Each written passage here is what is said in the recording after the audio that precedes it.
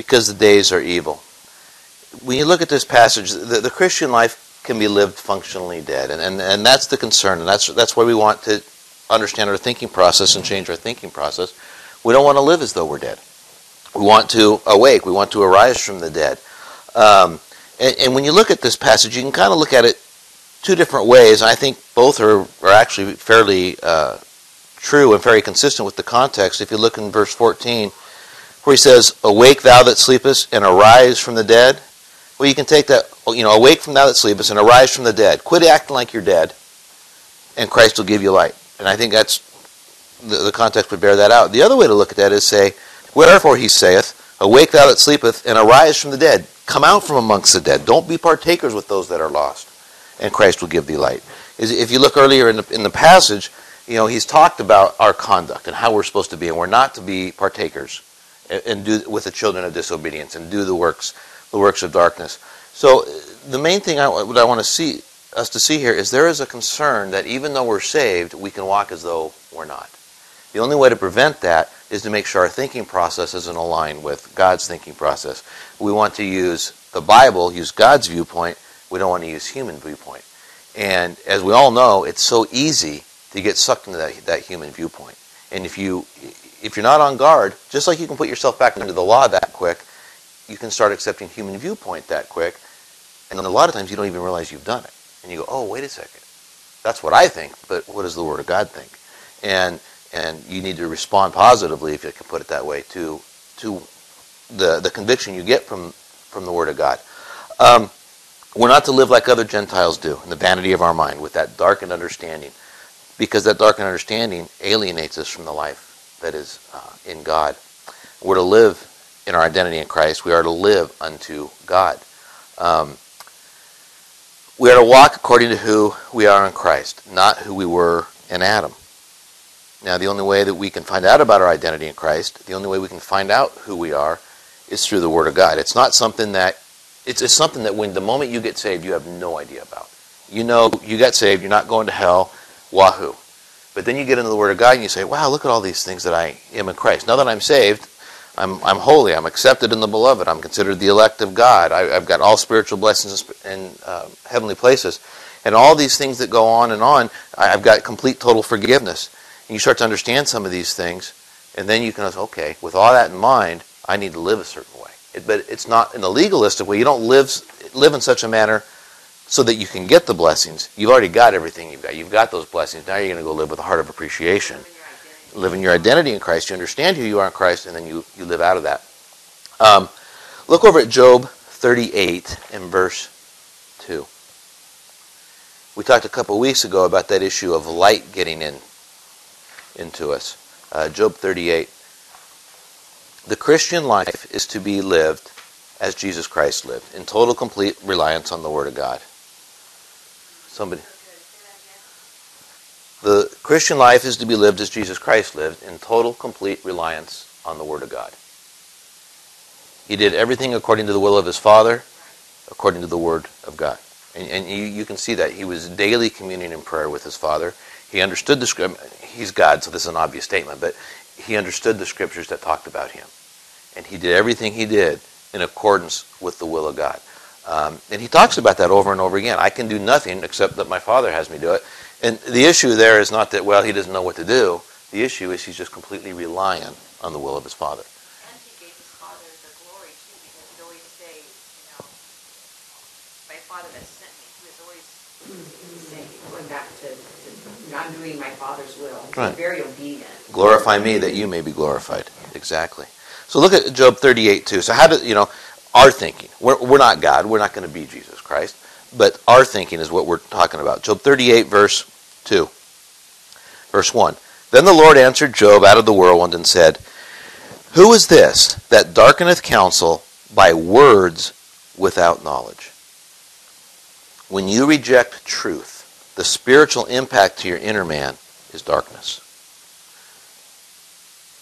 Who is this that darkeneth counsel by words without knowledge? You accept words without knowledge, your counsel becomes darkened. There's no light in you. You've got to have the word of truth working in you. Because blindness is exactly what we want to stay away from. Right? Anybody can walk in blindness. You don't have to be saved to walk with darkened understanding.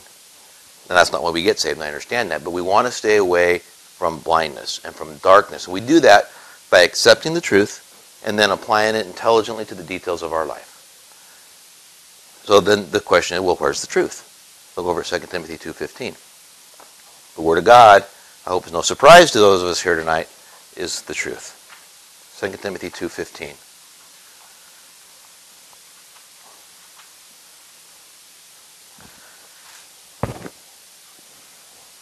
Study to show thyself approved unto God, a workman that needeth not to be ashamed, rightly dividing the word of truth. First thing you need to look at is you study. Study to show thyself approved unto God. Now this is not the issue where, okay, God, I'm studying, I want you to see me studying, and I want your approval. It's not that. This is the issue. We're already approved of God. We are already accepted in the beloved. We're study so that we are that workman. Okay? Study to show thyself approved unto God.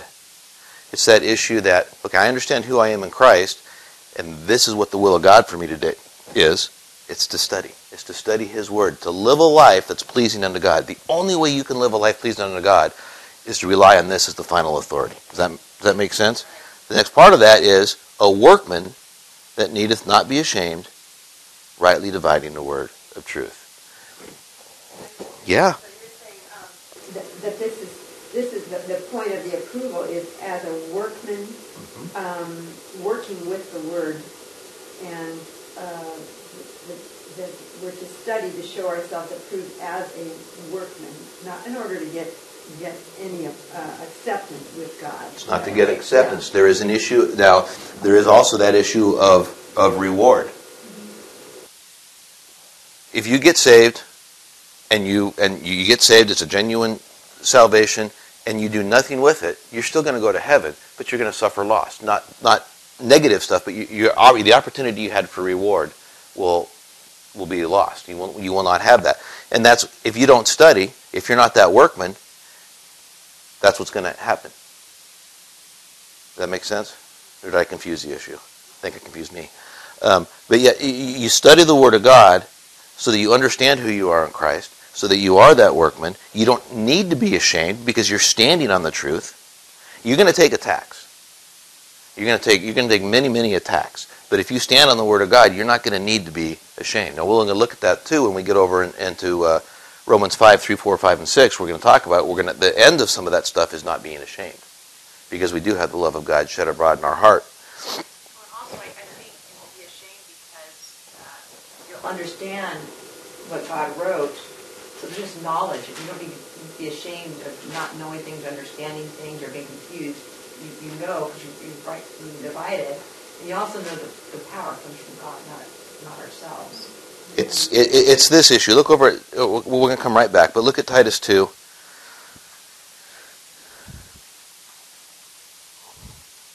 We'll just jump into verse 1. It says, "But speak thou the things which become sound doctrine." And then he comes down and talks about all these things. Verse 5, the point of which is that the word of God be not blasphemed. And then he gets down to verse 8. "Sound speech that cannot be condemned, that he is of the contrary part may be ashamed, having no evil thing to say of you." You're not going to be ashamed because though people may say something evil of you, it won't have any merit to it. You can stand on the Word of God and say, I know what the Word of God says. I'm not ashamed of the gospel of Christ, along with what Paul did, because you've studied this. If you haven't, because it's truth. The other thing is you will have that conviction that you are standing on the Word of God and not on your own viewpoint. Right? One of the things, and I think we've all done it, I know I certainly have, you're saved and you're talking about something maybe you ought not be talking about because you don't have the knowledge, because you haven't studied that subject out. And you make your point, and then you get going, and all of a sudden you realize, I'm talking about human viewpoint here.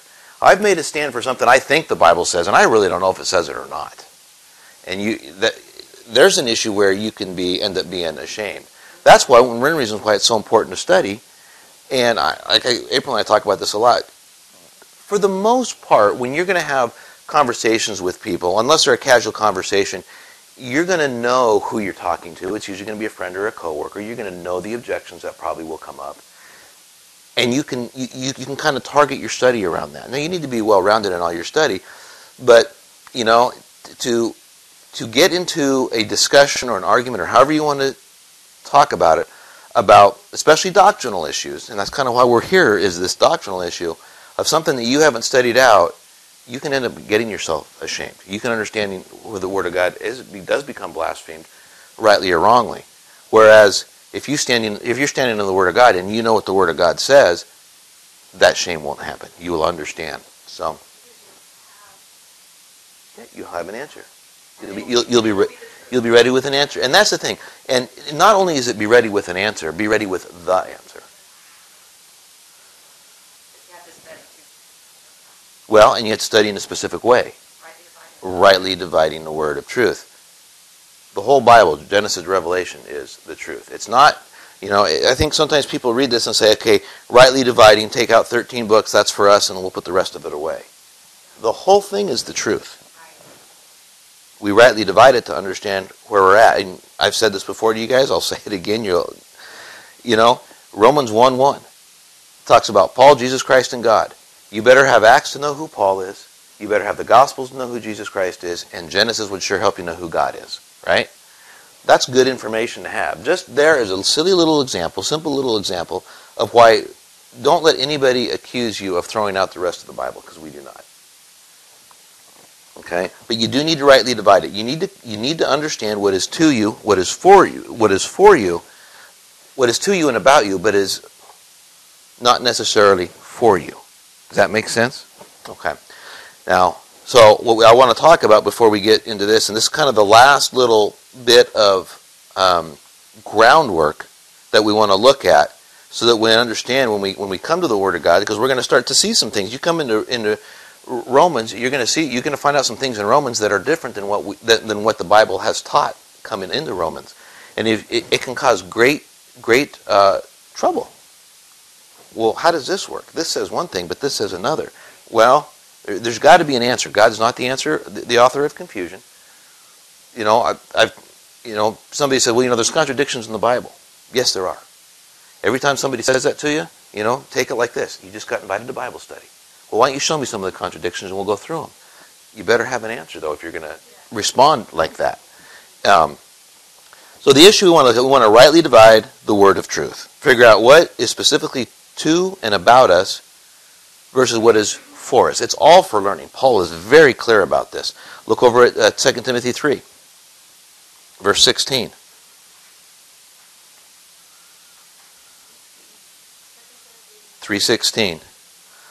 All Scripture is given by inspiration of God.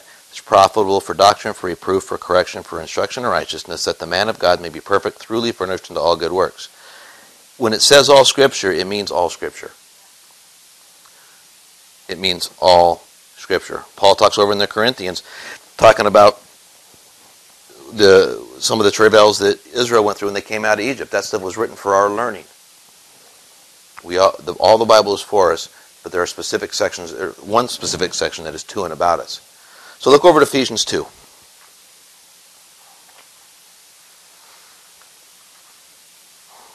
Now, and as we go through this, if people have questions, please feel comfortable to ask them, because we've a couple weeks ago we looked at that issue of how we're made up, right? Our spirit, soul, and our body. So we know how to kind of look at, as when things don't go right, we can kind of look at things. Well, are they because something happened and we responded inappropriately? Was just life sucky that day? Am I responding to my emotions? Am I not getting correct doctrine in? But you got to be able to know where you're at. That's the importance of what we went through the 3 circles. It's not just because we have 3 circles. It's to understand that we can kind of use that as a diagnostic tool. Now we're going to use right division and say, okay, and this is how we apply that to that so that our thinking can be right. So Ephesians 2, verse 11. It says, wherefore remember that ye being in time past Gentiles in the flesh, who are called uncircumcision by that which is called the circumcision in the flesh, made by hands, that at that time ye were without Christ, being aliens from the commonwealth of Israel, strangers from the covenants of promise, having no hope, and without God in the world. Okay, so there's a time what Paul calls time past, where we were not part of Israel. God was not dealing with the Gentiles, right? And you see it here. I know you can see it, but Adam is created, goes along, you've got the flood, you've got the Tower of Babel, and then he calls out Abraham. Gives up the Gentiles, calls out Abraham, and eventually Israel goes down to Egypt, they come out, Moses brings them out. And God's now dealing with his promised nation up here. The Gentiles he's given up. Okay, that's the time he's talking about right there, right? You see in 13 or 12, being aliens from the commonwealth of Israel, strangers of the covenants of promise, having no hope and without God in the world. That completely describes this time right here. Verse 13 though, but now, that's this area right here. Dispensation of grace. But now in Christ Jesus, ye who sometimes were far off, are made nigh by the blood of Christ, for he is our peace, who hath made both one, hath broken down the middle wall of partition between us, having abolished in his flesh the enmity, even the law of commandments contained in ordinances, for to make in himself of twain one new man, so making peace. Because of the cross, not at the cross, but because of the cross, God was able to usher in this dispensation of grace, revealed to the Apostle Paul, a time of grace and peace to the Gentiles today. A time that was never before. Before there was this middle wall of partition. We'll call it this yellow line, this blue line here, this middle wall of partition, represented first of all by circumcision and then by the law. Right? Circumcision identified Abraham. Was that sign of the covenant that God had made with him. And then when Moses comes out, the Ten Commandments, and we've seen that issue, right? The statutes and ordinances were to be a testimony that Israel was different. Right? They would, the other nations would look at Israel and God's statutes and say, wow, that's a great nation. They were to be that nation of priests. Okay? Yes? Sure. Or others. But this is one of those verses, for he is our peace, who hath made both one, and hath broken down the middle wall of partition between us.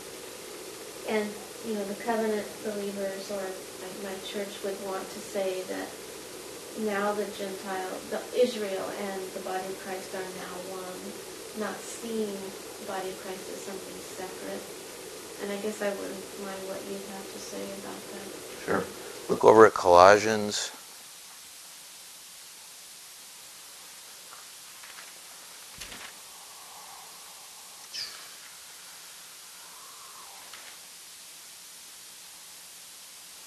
Neither Jew nor Gentile. Where is it? Thank you.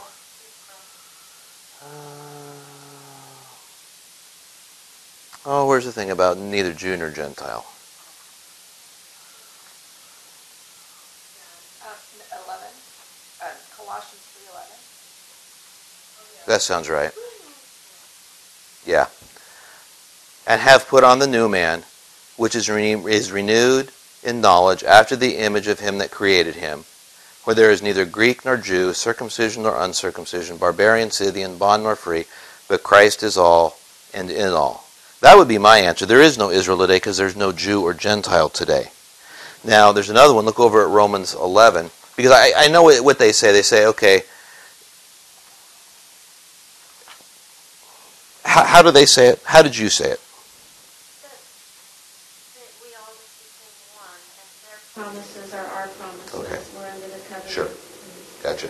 So Romans 11.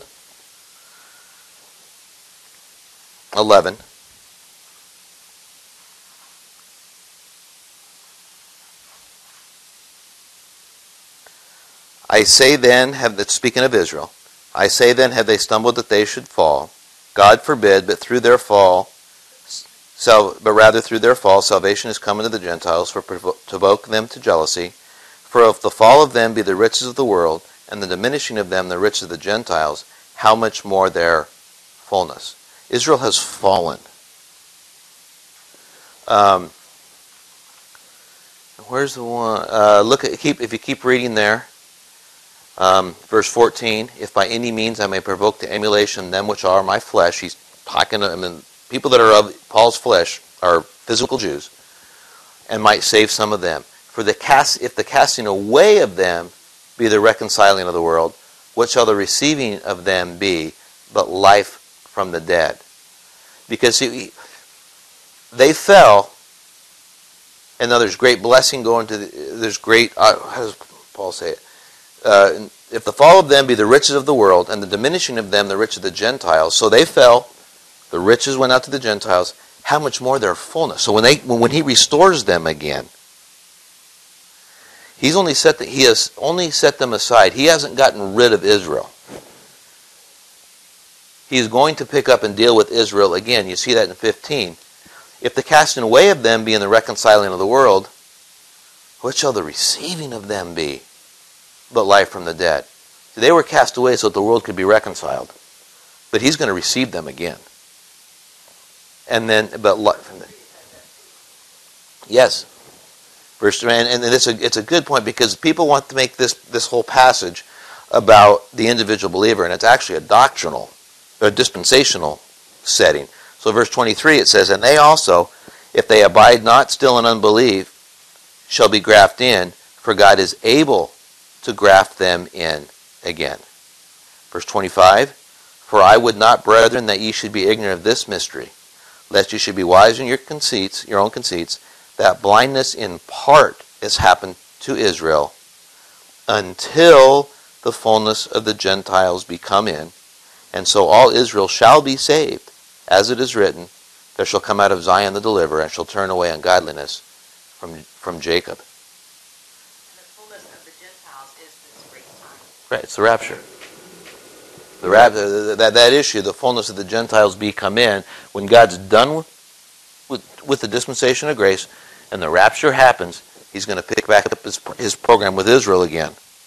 So, And that's the body. He's forming the body. Right. The fullness of the body. I love to think about that. And I heard somebody I think it was Dr. Stam or someone was saying, it's like a baby in the womb after 9 months is finally formed, it's complete. It's not going to come out with its little finger longer than all the others. It's there, it's right, and God is going, and then that baby's delivered, and it is so Yeah, that's neat. That the body of Christ is going to be full. One day that last one is going to be joined to it. It's going to be complete, and God is going to deliver it. And he uses that birth language, right? It's really good.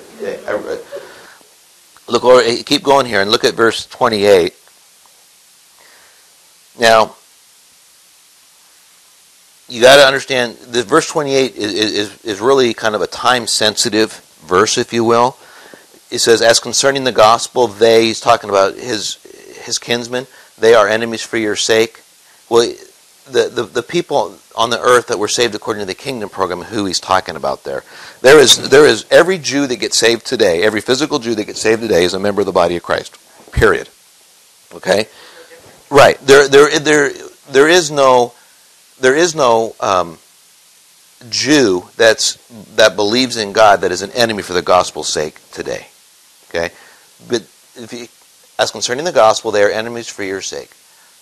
But as touching, he's talking about the little flock, but as touching the election, they are beloved for the Father's sake.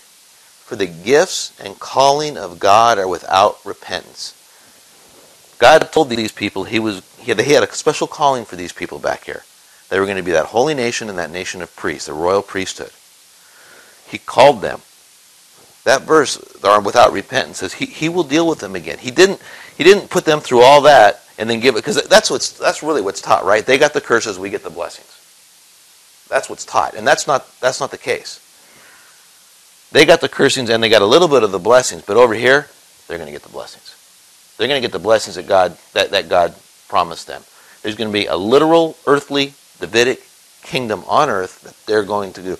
All those spiritual blessings that God has promised them in Jeremiah and Isaiah and whatnot, they all will be delivered back to Israel again. Now, we partake of some of those spiritual blessings here, none of the physical blessings.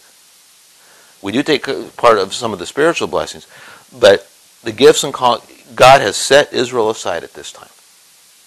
They are not, that's a great verse. As concerning the gospel, they are enemies for your sake. That's the little flock. That's believing Israel.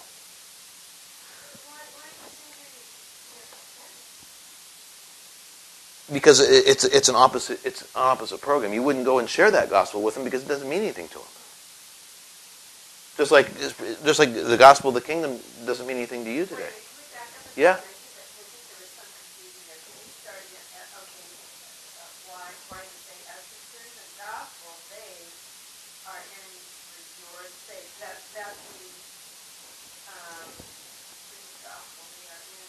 Israel is enemies for your sake. Israel, the unbelieving nation. No. This is talking about the believing nation.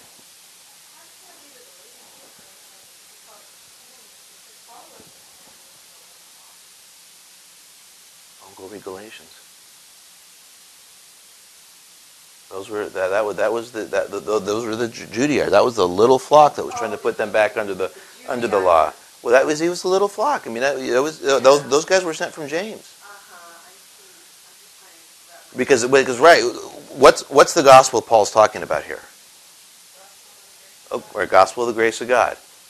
Is that the little flock's gospel? No. And what did the people sent from James try to do? They tried to put back under the law. And Galatians, I mean, when he says, I withstood Peter to the face, go back and read that. He did that because guys came down from James. These weren't Pharisees. These were Old Testament Bible believing members of the little flock. They just didn't get the program. And it has to be because, as he says, as touching the election, they're beloved for the fathers. And to understand what this is, they are beloved for the fathers. That's not God. That's Abraham, Isaac, and Jacob. See where the apostrophe is? And why are they beloved? Because the gifts and calling of God are without repentance. God's not offering the kingdom to the apostate nation. He's offering the kingdom to the little flock, to the believing remnant. We don't want to think that they were enemies, because we think of battle. They were enemies for our sakes. They were as concerning the gospel. It doesn't say they were our enemies. It says concerning the gospel, they're enemies for our sake. It's a different program. Yeah, they were saved under a different program, and then when it came to Paul's believers, they were putting them back under the law. Look over at Galatians. Yeah. Yeah. Taught the brethren and said, except ye be circumcised after the manner of Moses, ye cannot be saved. Right. So those were the teachers of the believing brethren. Yeah. But they were teaching you have to be circumcised or you're not saved. Is that the gospel we teach today? No. Would they be the enemy concerning the gospel? Would they be an enemy for our sake? They were. That doesn't help us get saved at all, does it? What was that reference to? Acts 1. And then 2 says, when therefore Paul and Barnabas had no small dissension and disputation with them, they determined that Paul and Barnabas and certain others should go up to Jerusalem unto the apostles and elders about this question. So that's when that big powwow happened in Acts 15. And that issue, no small dissension and disputation, that means it was a big fight. Yes, right. It was stand up. It was, I'm sure, bitter, and people were pounding the things, and I'm sure somebody had to step in and say, hey, let's take a time out and regroup. I'm thinking that was a big deal. Little flock, you would call their gospel the gospel of the kingdom. That's what it was. Yes. It was the gospel of the kingdom. Because that's what they they're... were going to the temple. They were still in the law. Yeah, absolutely. So they were giving at that point because the grace time false doctrine. You turn over to Galatians 3. I'm seeing if I can find something. I don't know if I can find. About you, because you had a good dispensational background, but me, coming from Lutheran and other evangelical churches, that they just read into these things what they want them to say. But I tell you what, when I start reading this, and the Lord keeps opening my eyes to see what's really on the page. Yes, right. It's there. Right. I can't argue with it if it's on the page. Right. And you're right. And one thing too, and John, I sat down and had a conversation with John about this one day, and he really helped turn me around. All these people that are trying to put, that Paul writes about in almost every book, that are trying to put us under the law, they were not the Pharisees or the apostate nation, they were in fact the little flock that didn't have the understanding that they should have. They didn't want to have the understanding. Whatever, for whatever reason, that's who's doing this.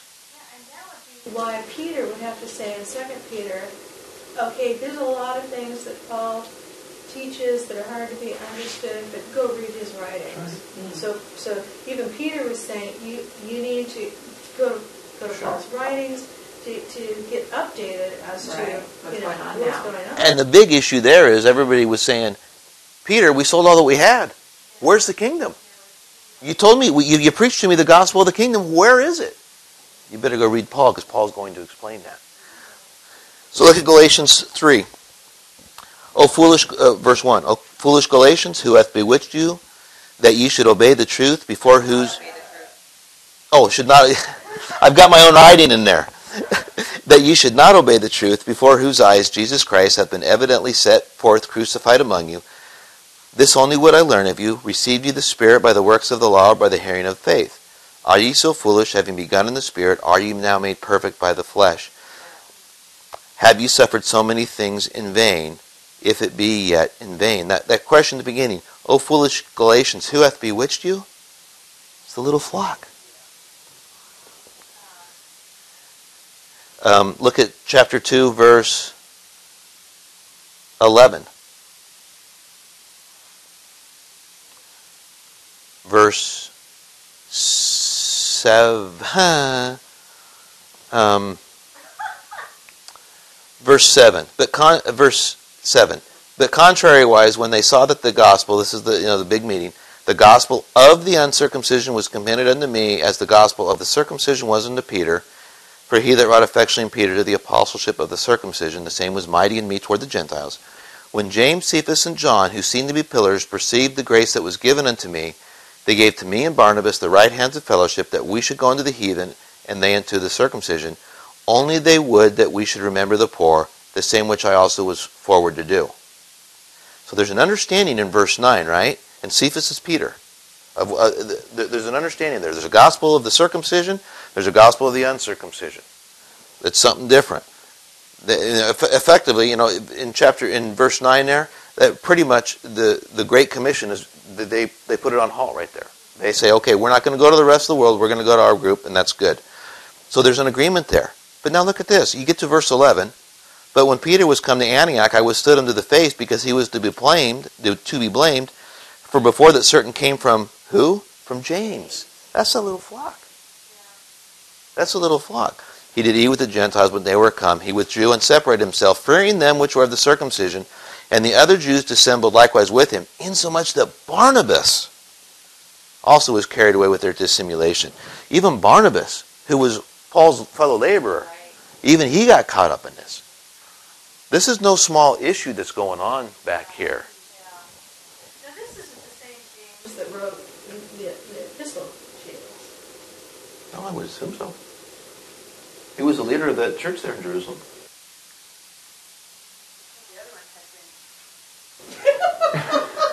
Yeah, he'd been there, yeah. I'd have to look at the timeline on that.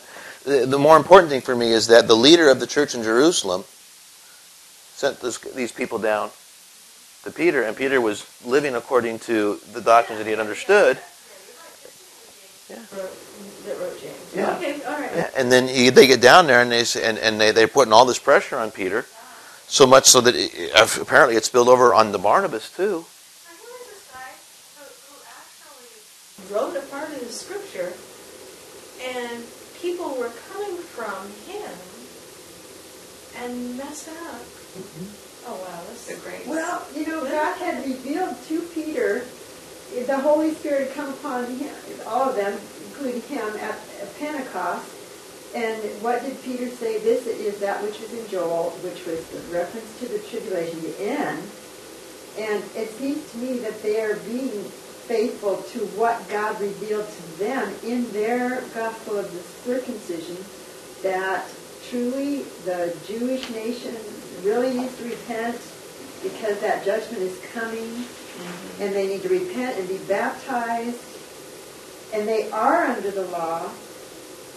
So it seems to me like Peter went, if they shook on it, it's an agreement. He's to take his gospel to the circumcision. It seems to me, therefore, that Peter's letters, 1st and 2nd Peter, he is operating according to that light which the Holy Spirit gave him for the Jews. And that's why he says, if you look at 1 Peter, he says, which the salvation will be revealed at the appearing of our Lord Jesus Christ. It's not a present salvation. No, it's not. Right. And it's not this appearing. It's not the rapture appearing. It's not the rapture appearing. It's this appearing. And It's the second so coming. they're going forward with that to the Jewish nation, and Paul is taking the gospel of grace to the Gentiles. Right. And it Two just makes separate it so things. consistent then as you read Right. and you see those things in 1st and 2nd Peter that are about, well, the grace which is coming to you at the appearing. That's another thing. We have that grace now. Right. They have to wait for it. And you right. can say, hold on to the end. Same thing, Hold yeah. on. And same thing. Peter says the same thing in Acts 3. He talks about their salvation's a future hope. Now, this is an interesting thing because this is a group that was taught the law. They were told, repent and be baptized for the kingdom of God is at hand. Not only do the 10 Commandments count, but your thoughts about the 10 Commandments thought. You know, if you think about a woman with lust, you have now committed adultery. You didn't have to do the act. Okay, so he's kind of elevated the standard, right? So now, what they're not getting, they're not understanding that the program has changed. Right. Does that sound like anybody? That way today. It's exactly how it is And ever since today. Paul was on earth, Isn't that something? The battle's the same. That was because Peter and the apostles believed that the next part of the program was going to happen really soon. Yeah. Right. And so did Paul, for that matter. Yes, he he did. thought it was Yes, all going to right. happen Yes, really he did. soon. So they could coexist together, each with their own program. Absolutely. Focused on their own. I am in the own camp. thing, and it was okay. Right. I believe that Paul believed he was going to see the rapture. Yeah. And I think Peter thought he was going to see him go bye-bye. That's right. Look at Acts 1. And the kingdom was going to come. Yeah. Right. Look at Acts 1. Jesus has been resurrected. He came back to meet with Pete and the 11. They have a 40-day intense Bible study. Verse 6. When they therefore were come together, they asked of him, saying, Lord, wilt thou at this time restore again the kingdom to Israel? That's a spot-on question. The answer to that should have been yes. There should have been a little delay. Unfortunately, this chart doesn't fold up. This is not here. There should have been a little bit of delay here after the cross. The 70th week of Daniel, the tribulation should have come. They sold all that they had. They probably figured, well, okay, we had enough to get us through 7 years. That's all they needed. Jesus Christ was going to come back. That's when their salvation was about to happen. And then there'd be the 1,000-year kingdom. That's what they're expecting. When Peter asks us, he can go, okay, he's been resurrected, he's come back, he's given me 40-day intense Bible study. Time for the kingdom, right? And they had the Holy Spirit, which was putting the law in their hearts that they spontaneously sold their stuff and were living Community, and they were doing it. There was no problem. There was no jealousy and envy and greed. Because But The law. This is what Right. you're supposed But to see, do, but- and you have now the power to do it. right. In Acts 1, they haven't received the Holy Spirit yet. So that question is Peter just thinking this thing through. He's saying, okay, I know what the Scriptures say. I spent 3 years with the man. He died. He was resurrected. He came back to earth. I really didn't get that, but I get it now. I see the Scriptures. I got 40 days of intense Bible study. Okay, I can see this. I can see this. I can get the book of Daniel out. I say, hey, it's time for the kingdom, isn't it? And Jesus, he says, you know what? It's not yours to know, but in a few days you're going to get the Holy Ghost. And then you're going to go out and you're going to do the Great Commission. Okay, I got it. I'm on board. And then all of a sudden, what in the heck happened? Who's this Paul dude? Where'd this come from? Whammo. Yeah, I mean, that's still what's going on today. That's still what's going on today. It was our church and my struggle is just, they want to mix them. Yeah. They want to mix They're them. committed to mixing them, and we are not to say otherwise. I've got that message very strongly this week in writing. confusion. It does. It's exactly what was going on in Galatians was they wanted to mix them together. They said, yeah, you can believe the But then I think that, that first verse, circumcised. well, then that goes back to that first verse that Dave talked about. You study to not be ashamed, and if you're in confusion, there's some shame with that. It's like, I don't get it, I don't understand, why can't I get it? Am I under covenant, and am I not? And then you don't feel good about yourself. When you know the truth, and I understand that this to rightly divide, and there's some confidence with that. There's some peace with that. There's answers. There's answers, and I can stand boldly and explain. It's not like I have to be ashamed because I don't get it. I will say again, and something who's been with me for a while, hear me say this all the time. Are there contradictions in the Bible? Every good-hearted, believing Christian that doesn't understand right division will say no.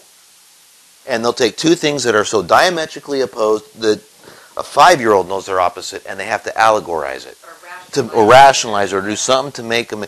There are differences. You know what? There are not contradictions in Paul's epistles. There are not contradictions between the Gospels and Hebrews through Revelation. Within the program, within your own program, there are not contradictions in the Bible. If you want to compare the grace, the mystery program with the prophecy program, there are contradictions. That's why I said earlier, that's a great opportunity. Well, why don't you show me one of the contradictions and we'll talk about it. Yeah. You bet. Just today, it just struck me so much. It's nothing new to you guys, I know. But it's Luke 12:31-33. We hear this so often in church. But rather, seek ye the kingdom of God, and all these things shall be added unto you. And then verse 32. Fear not, little flock, for it is your Father's good pleasure to give you the kingdom. And then, this is what our pastor preached this summer, verse 33. Sell what you have, and give alms. Oh, but that doesn't really mean that. Jesus was not telling us to sell all that we have. He just seems meant pretty be clear. generous and share. And he said that how could we be good stewards if we sold all that we had? Yeah, he's teaching. And I agree with that statement that he made, and I don't agree with that statement. It's very true, and it's very appalling. How can you be, if you sell all that you have, how can you be good stewards with it? Paul doesn't tell you to tell. He says, you don't take care of your own family, you're worse than an infidel. Okay, that's a perfect place. This is a contradiction. Don't say it's not a contradiction. It is. So there's got to be an answer. What's? He didn't tell them to sell it. He tells them be on guard because you may have a problem. The riches may get in the way of your right thinking. But then you go look at what he tells the rich in 1 Timothy.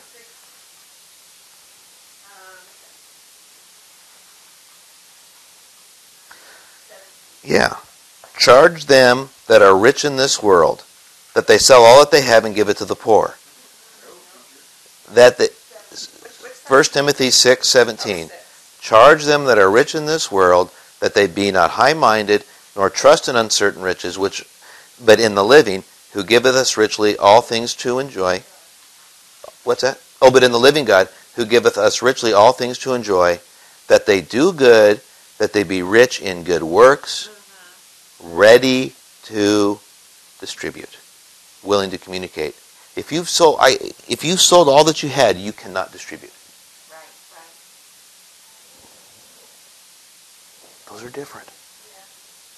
And you said that your pastor said he didn't mean that. That Jesus Jesus did did not mean that. I thought that is blasphemy. I can't bring my international students to a pastor who's going to say that about any words that Jesus speaks. Right. Yeah. And there's an example of it. In Acts 2. Yeah. That's exactly what they did. They did. They understood it. Yeah. Why was Paul, when Paul says, I'm taking up a collection for the poor saints at Jerusalem, he's not describing them other than the reality of they're poor. They don't have any money. They sold what they had. Because the program was interrupted. That's right. That's exactly right. It's not that they were wrong in selling what they had. They were being obedient. To They were their being totally program. committed to the Holy Spirit, their program, and then They were but completely Israel rejected. obedient. But that's not So if Jesus didn't mean it when he said sell that you had, how do you know he meant it when he said love your neighbor? Right, thank you. How can we believe anything he Said. Yeah. I can't bear this. That's shaming. If the Bible doesn't mean it when it says sell all that you had, how do you know that when the Bible says Jesus was the propitiation, it means it? Yeah, exactly. Those are. I had to just. What'd you say, Bill? Said is right or wrong. Yeah, I had a conversation with a young man, and a long conversation all the way up and down the coast one day, and we got out, and he finally said, "Well, I actually do believe that Jesus was resurrected." And I go, "Why do you believe that? We spent 3 hours here. You telling me you don't believe anything in the Bible? Why would you believe of all the things in the Bible to believe? Why would you believe that?" And it gave him great pause. And then I found out several weeks later, his mom called me and said, he actually did give me a testimony of salvation. Because when you start asking that question, the goal here is not to be argumentative. The goal here is to rely on the Word of God. Are you going to take human viewpoint? Jesus didn't mean what he said when he said that is human viewpoint. Because I know what God's viewpoint is. Because it's written down on the pages. We over the last few weeks, we've looked at all those verses about the Word of God, and the Word of God given us light, and the Word of God is truth. It either is truth or it's not. And so, this will affect our thinking. Now, these are kind of, if I can put it this way, these are easy ones to see. What happens is now you come down to, and you take those that are easy to understand. It says one thing over here, and it says another thing over here. I understand that we're going to, we don't sell all that we have. We're good stewards with our money. I understand how that works out and the difference in the program. So now then, when you have that guilt for your sin, and maybe I'm not forgiven for that one, you have to apply that same standard to it. When you have that moment when you're alone and you've done whatever you've done, you've had the thought you've had, whatever it is, and you think God's not happy with me. Okay. You got to apply the same standard to your thinking. Because you are accepted in the beloved. Nothing can separate you from the love of God which is in Christ Jesus. And now, it's no longer that issue of bringing people to see some things. It's the issue where it affects your life. It affects the walk that you have day by day, and it's how you get victory in life. People say we think we wear this out, and I beg to differ. I scream to differ. If you want to get out of the Bible what God wants you to get out of it, if you want to have victory in life, you have got to understand the Bible rightly divided. Anything other than that is you're going to put yourself back under the law and back on that religious treadmill that we see in Romans 7. Okay, I want to do good. So I'm going to go out and I'm going to do X, Y, and Z. And guess what? You can do X, you can do Z, but you can't do Y. So now you feel terrible. I'm going to try really hard tomorrow. And we've all been here. And you do it tomorrow. And you know what? Today you got X and Y, but you couldn't get Z. Okay. Tomorrow I got it. Now tomorrow's a disaster. You don't get any of them. And now you feel worse. And what happens? You've been reading my journal. When I was struggling so badly in Romans 7 some years back, I did keep a journal. I mean, that thing was so viciously scribbled. I was so angry at myself because I was trying so hard every day to get that list A, B, C, X, Y, Z done. And you just couldn't do it. I couldn't. Yeah. There's no peace in that, though. Trying to serve the Lord, or trying to live the godly life in your own efforts, is just like trying to go to sleep. There's only one way to fall asleep, and that is to not Let it go. try. Yeah. But as soon as you start trying to go to sleep, you're awake all night long. And it's the same way with trying to serve the Lord in your own flesh, in your own abilities. It's the same thing. It's just a struggle. It's a struggle that you cannot win. We don't study the Word of God rightly divided so we can win the argument. While we need to bring everybody, we need, is God's will that all men get saved and come to the knowledge of the truth. We all have issues in our lives of people that we love and care deeply about, that we want, we're so excited. Man, just let me show you a couple things. Whatever. and they don't care.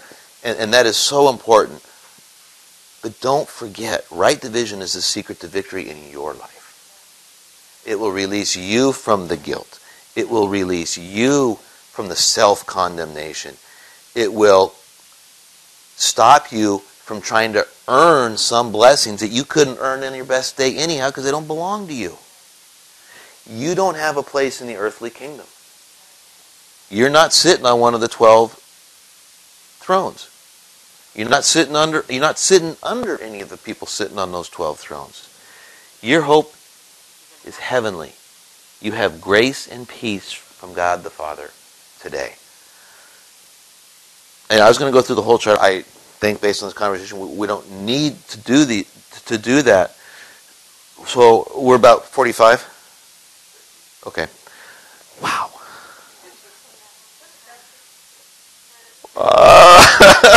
We got it taped.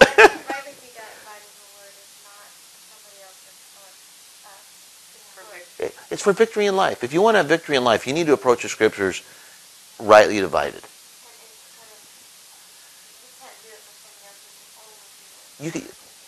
Right.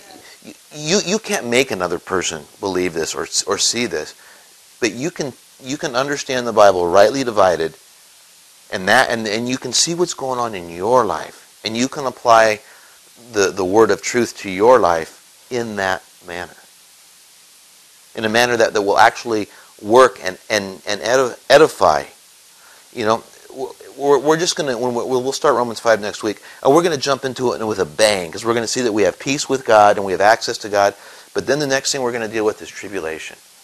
The second thing Paul tells us, first of all, he tells us that being justified by faith, we have peace with God. So there's an issue. There's no more enmity between us and God. But the first life issue, if I can put it that way, that he's going to deal with when he gets to Romans 5, after our justification, is this issue of tribulation. Is there anybody that doesn't have tribulation in their life? And he's going to tell you the very first thing is it doesn't mean I'm mad at you. I'm working some things out in you. It means it works patience and experience.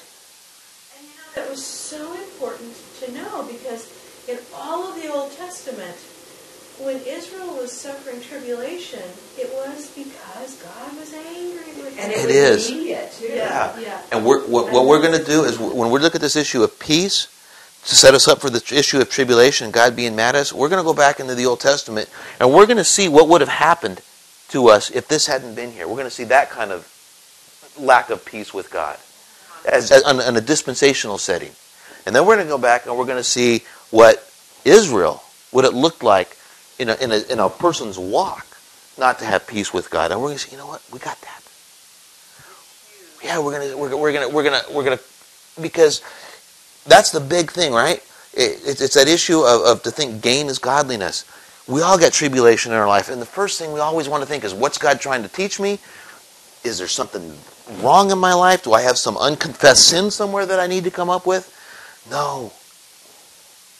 You're in tribulation because you live in the sin-cursed world, but you know what? You're saved now. You have peace with me, and I'm going to use it. You're going to learn some things from it. And the ultimate thing is you're not going to be ashamed, and you're going to come to an understanding that the love of God is shed abroad in your hearts. Oh my gosh. Wow. Totally changes the way you look at tribulation. You get past that, okay. Now you get past that, you're going to find out you're eternally secure, and then you're going to find out you're dead to sin, and then you're going to find out that you're dead to the law, and then you're going to find out you're dead to the flesh, and then you're going to find out nothing can separate you from the love of God. And you go, wow, this is awesome. And it totally changes the way you live your life. And you're an ambassador, this is not your home. Right. And then all of a sudden you go, I got it. I understand. Let me tell you about it. And then go, okay, that's nice.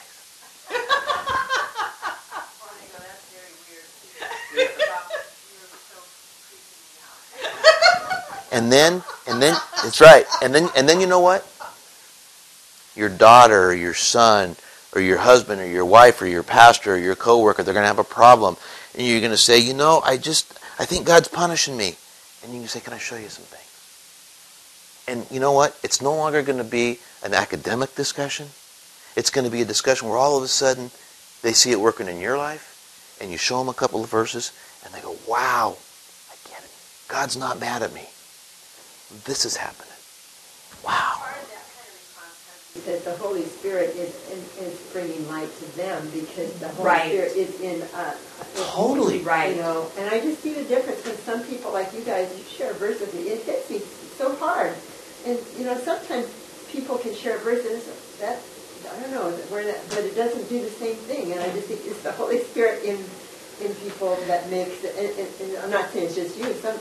Whoever is Sure it is. filled, if they give us a word, you know, from Scripture, it's all of a sudden it really pops out, right? Have you had that experience? It is the Holy Spirit working in you. There's a teaching that you can't grieve the Holy Spirit. You can't resist God. Yes, you can. We looked at that this morning in the garden, right? What did they do? They resisted God. Paul talks about grieving the Holy Spirit. The reason that works is because you are willing to believe the verse. The Word of God works effectually in you that believe. That's not about salvation. Do you believe the verse or not?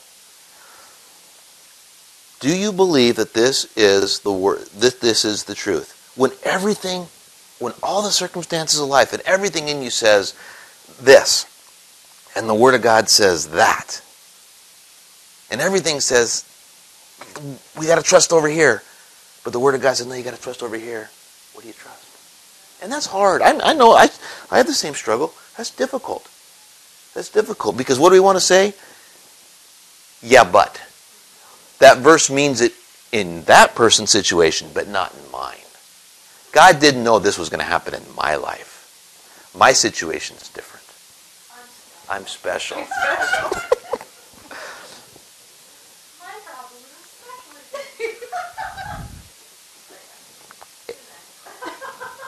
Isn't it? Everybody. What's that?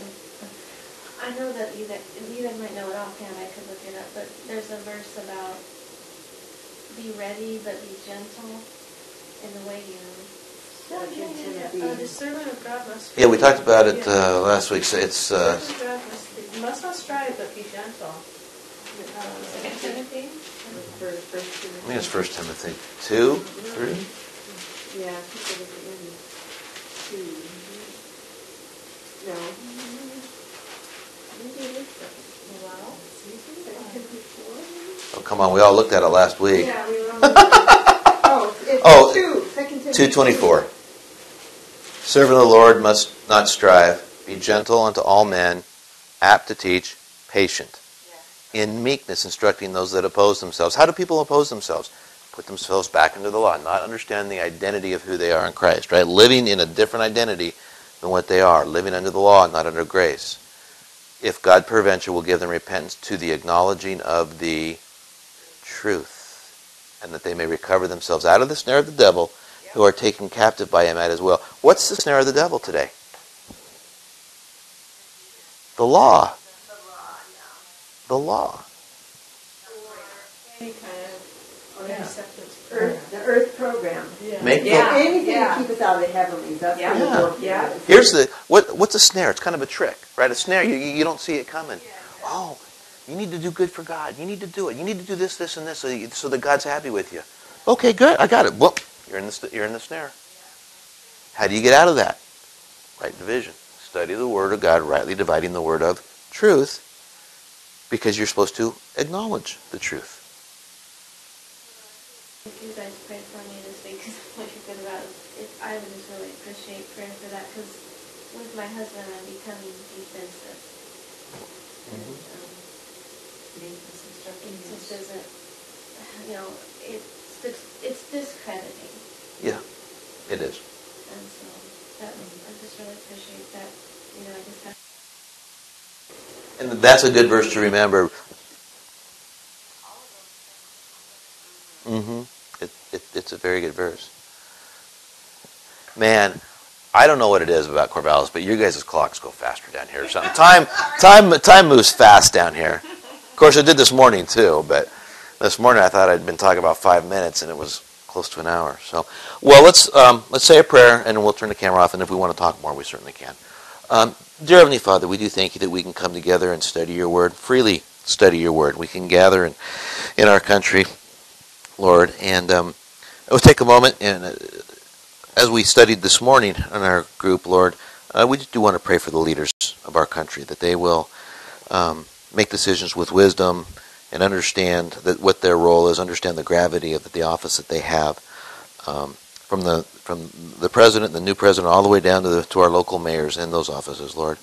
But for us, Lord, I would pray that we would be constantly, daily in your word, studying your word and understanding it rightly divided, so that we can, in fact, acknowledge the truth. And it seems like everybody in this room right now, Lord, has somebody that they're having this discussion with.